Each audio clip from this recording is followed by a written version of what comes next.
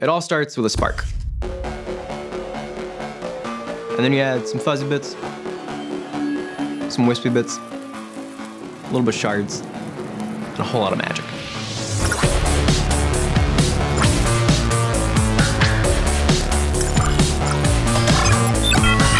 I used to not go to school for art whatsoever. In fact, I studied neuroscience and I had a pre-med focus. I was sitting in class one day, you know, thinking like, what am I doing here? I don't love what I'm doing. I'm not super into what I'm doing. And then I was like, wait, no, like I love art and I love games. How can I bring these together?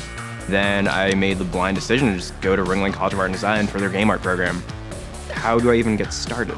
How does one just be like, I want to make digital wizardry? How? Like, there's no course for that. So it's just a lot of Googling, doing tutorial after tutorial. And that got me to a good place, but there was no one really giving me feedback. There was no one encouraging me how to grow the craft. Thankfully, one of the students at my school, he mentored me. Funnily enough, he actually interned at Riot the summer before me. Love that dude. Applying to Riot, you give them your summoner name, you give them like your portfolio and all that fun stuff, right? So I remember submitting it at like 4 in the morning. Then for the rest of the day, just constantly being like, did I submit it right? Did I do it right? Like, did I fuck up? Oh no, like what if I did? Friday at 7, they sent me an email and it was like, hey, like, it was great talking to you. You know, the whole team wants to meet you. They want to fly you out to LA.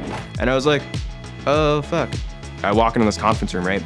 And you know, there's TV out, there's like little snackies and everything. But the craziest thing was on that TV was my portfolio website. It was just my blog with all my artwork. And I just kind of wanted to cover it up almost because I was like, no, like, no, look at it, like you guys are, your artists are so good. Like I'm just doing like, please don't look at it. And then for the rest of the course of the day, we just kind of looked at my art and like gave it critiques and talked about it and like what I can learn from it, how I could benefit from going to Riot. I've learned so much in my internship at Riot, more so than any amount of self-studying can teach. It's more than just finding what you love and doing it. It's finding what you love and obsessing over it. Make that a core part of your identity and who you are as a person. It's important that you become an expert at your craft and you grow at it, but also like it lets you help others grow at the same time. I want to go back to school and I want to mentor someone. Like I want to be that person who teaches someone else who brings up visual effects and who kind of grows that community and grows that discipline. Because it's really important to be able to learn from others and also teach others.